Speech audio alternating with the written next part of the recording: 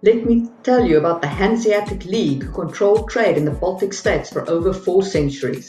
The Hanseatic League was founded in 1356 in Lübeck, Germany. Among other things, the Hanseatic League had men-at-arms with which to combat pirates. Their forces amounted to the first multinational corporate army. At the height of their power in the 14th century, they went to war with the Kingdom of Denmark and Norway, at that time a superpower of medieval Europe. The League won and were able to dictate terms which gave them free rein to trade throughout Scandinavia. Cities that wanted the League to add them to their trade routes had to give the League favorable trading terms like lower taxation. As governments grew stronger with the advent of the Renaissance, the League's power gradually waned and it was finally disbanded in 1862. Next time that you need a merchant guild for your fantasy world, take a look at the Hanseatic League.